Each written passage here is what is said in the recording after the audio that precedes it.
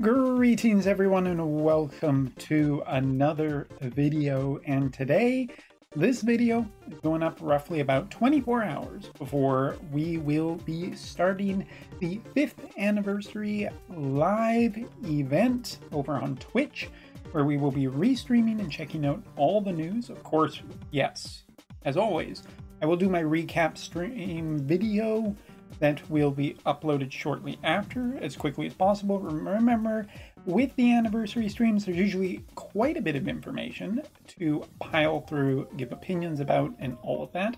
So it will be quite lengthy. So will the live stream, incidentally.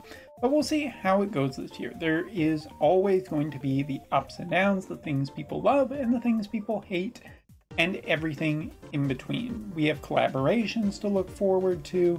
We have so many things that are about to happen.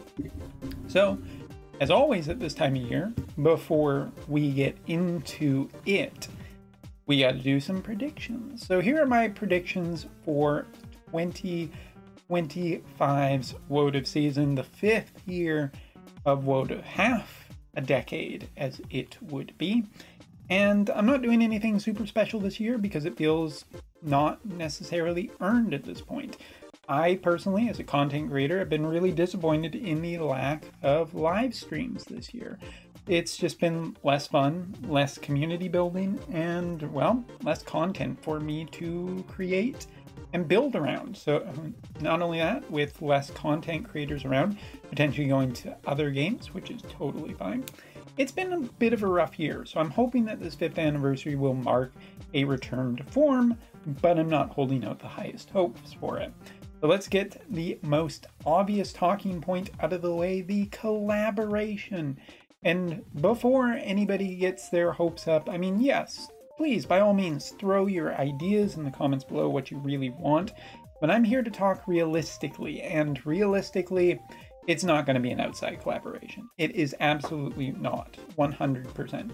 The outside collaboration always happens around New Year's, and that is not here.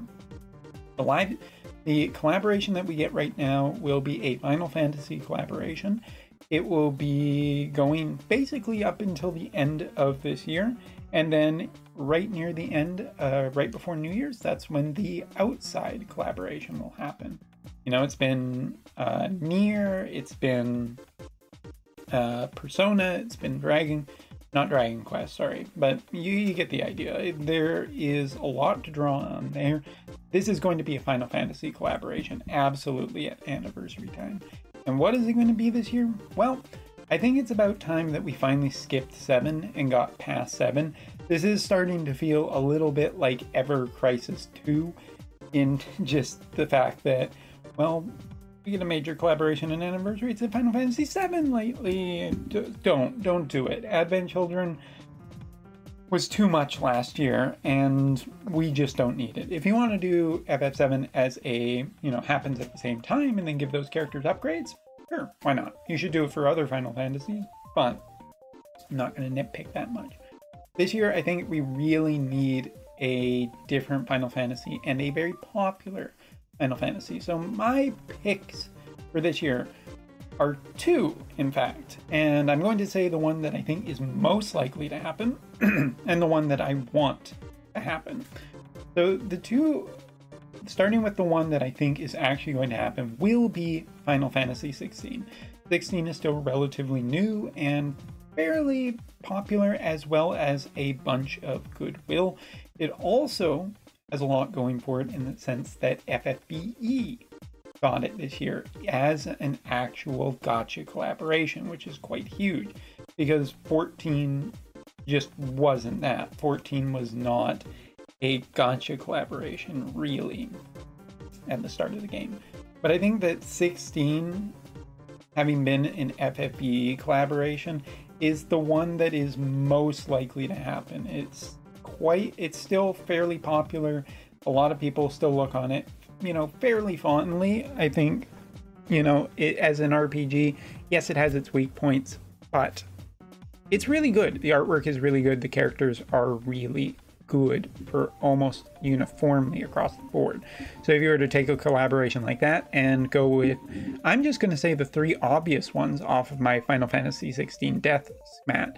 I mean, it's really just about I don't think we're going to see any villains in this collaboration. I think the most likely ones to happen would be, of course, Clive, because you can't have that not happen for a 16. That would be insanity. But also Jill, potentially being the free character. But if they really want to earn a bunch of goodwill with the community, I would say make Sid the free character, because so many people love Sid. There's a lot of criticism that can be lobbed at Final Fantasy 16. Some of it's earned, some of it's not. Some of it should be probably a little more nice. After all, nothing helps a Final Fantasy better with the community than time, where as other newer Final Fantasies come out, oh, those are the ones that get hate, and people look more fondly on the old ones. Seriously, 16 will eventually be looked on as, yeah, it's not a game that I particularly like doing the side quests, but the main quest is pretty fun and the overall gameplay loop is pretty good. You know, except for people who suck at action games. Yeah, I think that would be perfectly reasonable. Now, to compare, FFBE, on the other hand, had 4 characters. It had Clive, Jill, Sid, and Benedicta. And that's still pretty reasonable to me. I mean, it's pretty face up on the table as to what elements they would be: fire, ice, lightning, and wind. There isn't really any surprise there at all. But that's a pretty good spread of elements. I think that for these anniversaries, if you're going to introduce a new Final Fantasy, it should be 4 characters. And I'm just going to say that I think that's really good with the potentialness of just the second part of the collaboration. You know, you have Joshua, you have Dion, of course, you know, Titans. For whatever reason, his name is just escaping me. Hugo. I love that character. He's one of the best characters to me in Final Fantasy 16. He's actually borderline should have been pushed up to being a main villain somehow, if I would have changed a few things. But we could get into 16 commentary on a different video. And Barnabas as well. There's just 8 characters. They're perfectly spread across different elements here, except for, I guess, 2 fires. We don't really have a water character, so... well, actually, let's not get into it. But, so yeah, I think that 16 is the most likely collaboration to happen, because it just makes sense from a business perspective and timing wise. It's not that far out, so I'm going to say that. However, with that being said, Final Fantasy 12 is going to be my dark horse choice for this one, because 12 is and isn't really popular, and it does feel like it's kind of been a Final Fantasy that people have been asking for a while. It could also generally be conceived as being partially tactics, since, you know, tactics is Ivalice and Final Fantasy 12 is Ivalice, so let's meet right in the middle there. In terms of characters, though, I think it's very obvious for me, Balthier would absolutely have to be in. There's no way that he could not. Fran would also be in, because you got to get those people pulling hard, if you would. And then I think, you know what? Gabranth would be my third choice, just as a actual villain. I think he's pretty, he's just so popular that you could do it. And here is my sacrilegious thing that I'm going to say. It's not Van, but Bosch von Ronsenberg of Delmasca. Don't believe Ondor's lies. I actually think it would be totally fine for 12 as a collaboration to just kick Van to the curb for a while and do the obvious thing that would sell way more. Balthier, Fran, Bosch, as well as Gabranth. Seems like an absolutely amazing collaboration. I mean, even if you don't like 12, there's one of those characters would probably be quite tempting to most people. In terms of who they would be, Gabranth, I would pick for Dark. I would put Bosch as Light, just as an actual counter, as being like, you know, to me, with the actual way they are in the story, they kind of oppose each other quite well. So putting them as light and dark seems pretty natural for me. As for Balthier and Fran, I would absolutely love it if they would be kind of partner elements. We see these with 90 cost VCs a lot, where you have, what do I even say? Like, you have it so that like lightning and wind go really well together, or ice and water. I mean, personally, I would pick Balthier for water. That doesn't fit into the current elemental cycle, but I'm just going to go out on a limb and say I don't care, and I don't think the devs do either, as we've gotten a lot of water and thunder characters lately. So Balthier to me as water, because to me he connects to Famfrit, one of the Espers from Final Fantasy XII. And Fran then being ice ranged, has a pretty big history together as element and damage type. So I think that would be perfectly acceptable together to have Balthier and Fran being partner-ish characters, almost sharing an element, whereas Bosch and Gabranth being opposed to each other from light and dark. Either way, I'm kind of betting this year on 4 characters, because I think they kind of got to do something major to really, really push the game out. Of course, that's not all. So that's my collaboration predictions. I know I went on for a bit, but I do want to be detailed so that we can look back on it later and see if I was right.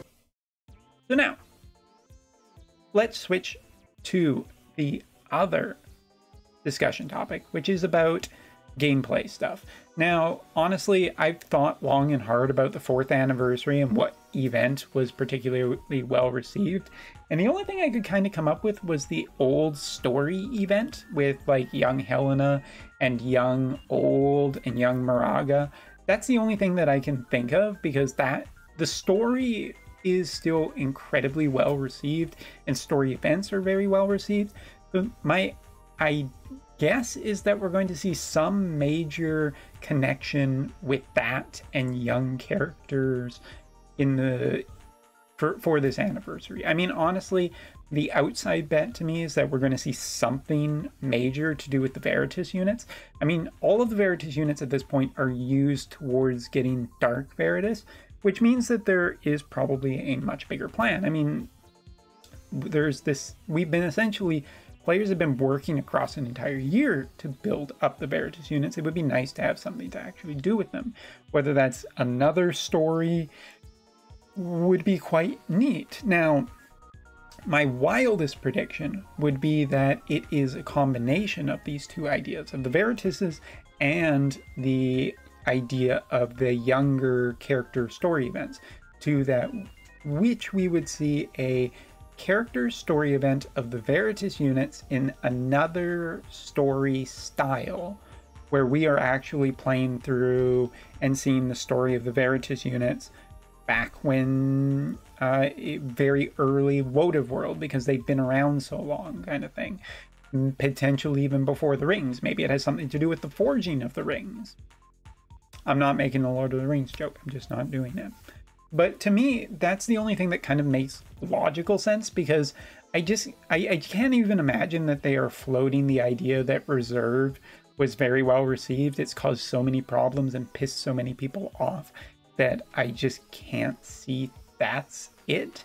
I also can't see a few other things being particularly whatever the hell they're talking about. So I am curious. I am going to be very excited to see what this is, because at this point I just not 100% sure, and that actually makes me kind of happy. Now from there, this year we're not going to see vision card upgrades at all. Holo vision cards, I think, have hit the sweet point for Wotv devs, where they're not selling them. We're not able to use stars. People are kind of upset about it, but nobody's really like pitchforked anything yet. So to me, that means that it's probably okay to just keep going as it is. I mean, maybe they do something where they actually allow Vision Stars to work for Holo Vision cards now, but I just don't see it happening. I mean, the most common thing I think that we see is something along the lines of what they just started, which was, hey, check out this Vision card that you can get for this price at like level 99. To me, this is so tempting for people to get, for whales especially. Like, it's just essentially a credit card payment as opposed to an RNG chance. I'm going to go so far as to say that I think this is probably something that they will look at doing more, especially for story VCs, not limited time VCs, but story VCs. Okay, so that is that. And then as for other things, I mean, there can be a ton of other weird things, modes or content that could be announced, but I'm not holding out for that because I just don't have super big hope, and let's just leave it as a pleasant surprise. What I think is going to be the big thing this year is the unit upgrade. The unit upgrade, I don't think it will be too far out of left or right field. I think it's just going to be a really on the nose, here is something that is brand new. And to me, I thought about it a lot. Like, there's a bunch of common popular ideas that we can just take from FFBE. And if it's something entirely random and out there and from like the Alchemist code or something like that, then I'm not going to consider that in my predictions. I'm actually going through FFBE, and to me, like, I looked at Super Trust Masteries, I looked at like level 160s, and I think the most common thing is probably going to be Neo Visions. Because Neo Visions actually makes a ton of sense right now in the game. As negatively as it would be to be like, well, there's this new power level of character, you can't exactly not have a new power level forever. And if you think about it, short of like characters this year getting a power boost from just being generally stronger, for the most part, power level, we didn't see any giant leaps for over a year. So it might be time. Also, the summon pool is way too overcrowded, way too busy, and rainbows just don't feel as special anymore. Like, they're just too hard to get something new off of, and I think player discontent is probably quite low. And the problem isn't exactly whales, because whales are just buying characters. They're not really gotching most times. They will just flat out buy a character if they want a character. And Wotv seems to be doing okay on that front. I think that the introduction of a new character tier and allowing rainbows to become like a 10% crystal as opposed to a 2% crystal would be good. It would allow people, it would give a period of time where people would just essentially be doing that. There would be, of course, an upgrade path for older characters, which would probably need more shards, and fine, you gotta keep people doing something. But the new crystals would go down to a 2% rate and would be stronger, potentially having things such as leadership skills, which would power up other characters to kind of make it so that you would want these new things, because we have to want them. At the end of the day as well, shouldn't need to be reminded, but I will say it, this is a business, it's not a charity, and they are definitely trying to sell us a product, so I guess do your best and just hope that it's good value. I think that they will probably still sell characters to whales, but probably at a slightly higher price, and we'll just kind of start a little bit fresh, but you know, with that overlap time of something new coming out and the content being old and a 2% rate of getting one of these things, well, probably you can get one, score, you know, finish off some older content and then just kind of keep going, which would be good enough. It's been proven to work in the past and keep players generally okay with it. I mean, I don't think that when you're announcing like a power spike, a new thing to achieve, that you can ever get around players just being generally unhappy because you're you know, devaluing the stuff that they already have a lot of the times, even if it technically isn't. Yeah, I personally think that it's going to be Neo Visions. We're going to get a new color of book, maybe purple or something like that, with those red sparkly crystals that you see in FFBE. It just seems to fit probably with where the game's life is. Of course, you know, it is Gumi. They might have something entirely different in mind. So we'll have to wait and see. But those are my predictions for the 5th anniversary, as such as it is. Now, of course, join me tomorrow as we take a peek at what the future holds for Wotv over on Twitch, of course. Thank you so much for watching. Take care. See you later.